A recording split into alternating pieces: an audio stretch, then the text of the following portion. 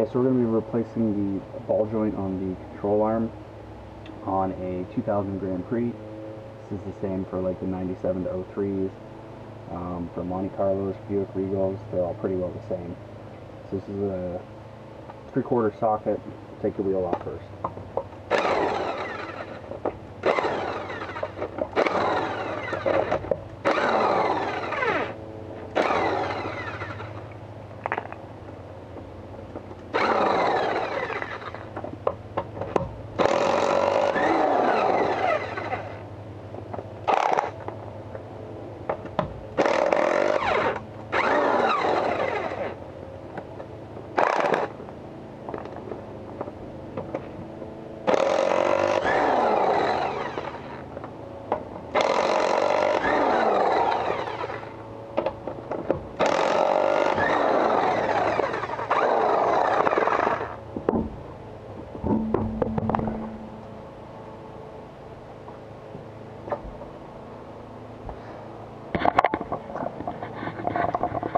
So this is what we're replacing here, and it looks like this one's a factory one still. So these are just rivets on here holding it on, so that could be a challenge. Usually you got to grind those off. This side's not too bad. There's no grease or anything left in there. The other side's quite a bit worse though.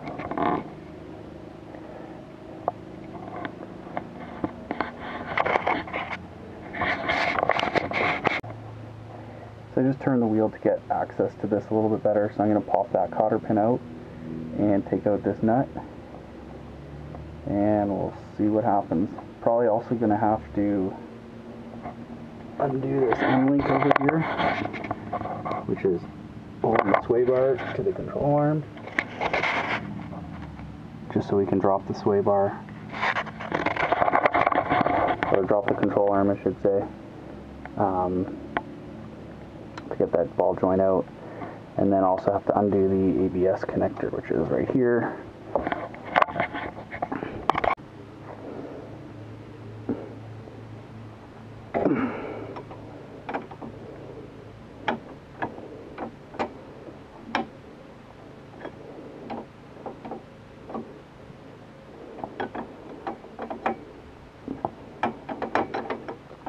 Okay, so next I'm going to remove the control arm. Just going to have to take out all these little clips here that are holding the sensor wire in, disconnect the sensor here, do this bolt, this one here, and that on the other end, and hopefully that'll go easy. The bottom side here is the Torx, and once we have that we should be able to drop the control arm and then get this ball joint out. Okay, so I got this bolt out. It's a T55, and this was a 2021, I think. It's 21 over here, 21 on this side, and 18 on this side. So I've got all this unclipped. Just gonna have to get something to pop that little clip out.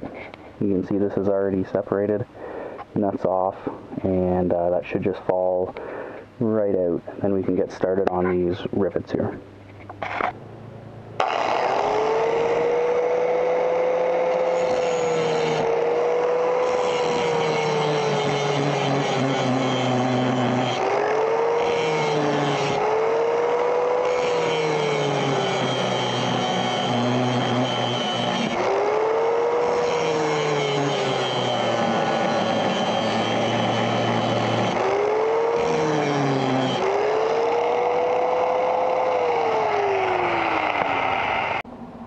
Okay, so as you can see, I got these drilled out, and basically you just have to drill down the depth of this, like I did here, same on the other side, and then you can just, when it's in there, just bang with a hammer here, or over on this side, and just kind of work its way out.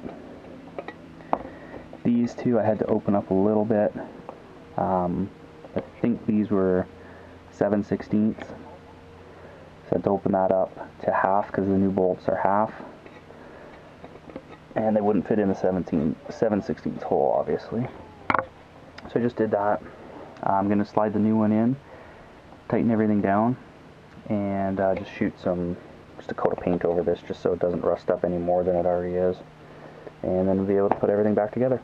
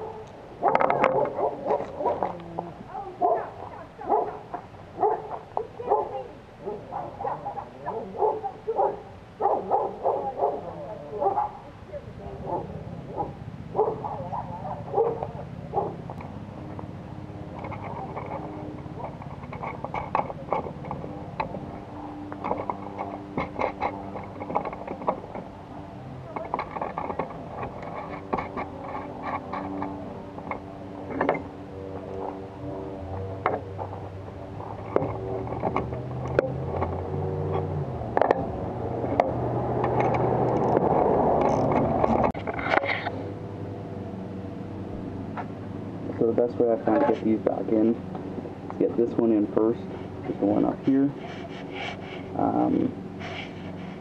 Then get this guy in, and put that bolt through, just hold it in place, and then get this thing in as far as you can go. Put the nut on the top, just hold it in place. This one can be a little tricky because it never lines up with this hole because it's like pivot in here, so you kind of got to play with that, and then generally just like a hammer. So let's try this now.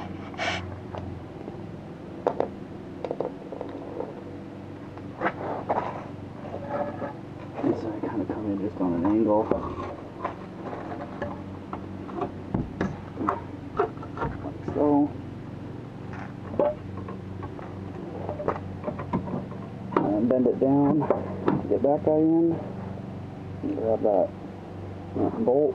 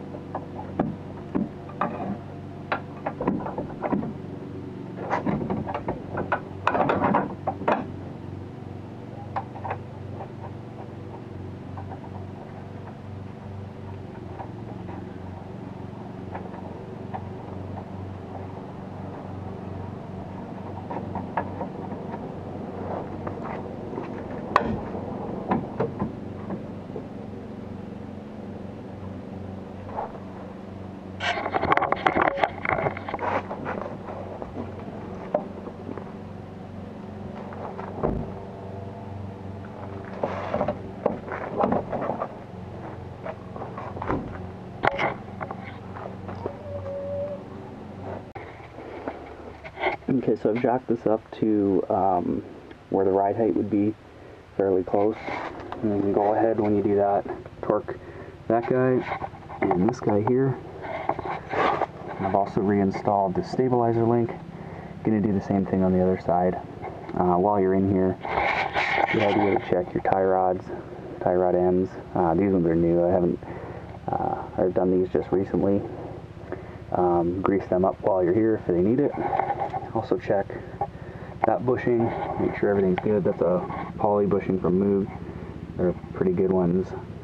Replace those rubber ones that it came with the poly ones, and they definitely help. Same thing with the end link. Double check that. You can do a brake inspection and anything else that looks out of ordinary.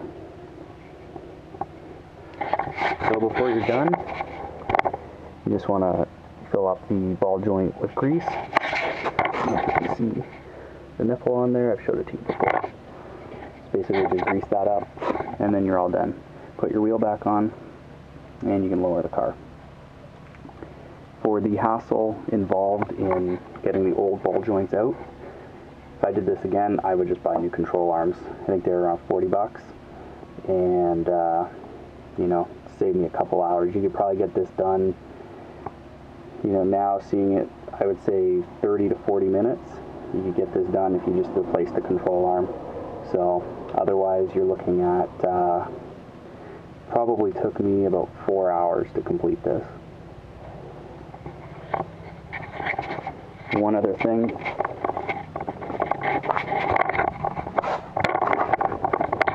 while I had the car up, I noticed how rusted out this oil pan is.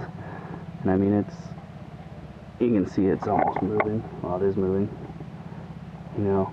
So I mean, that's going to need to be replaced, and that's not a fun job,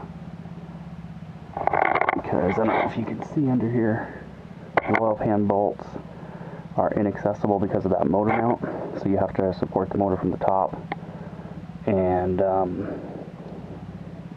basically remove that mount to access those bolts. So I'm gonna have to do that, so you'll probably see a video on that shortly.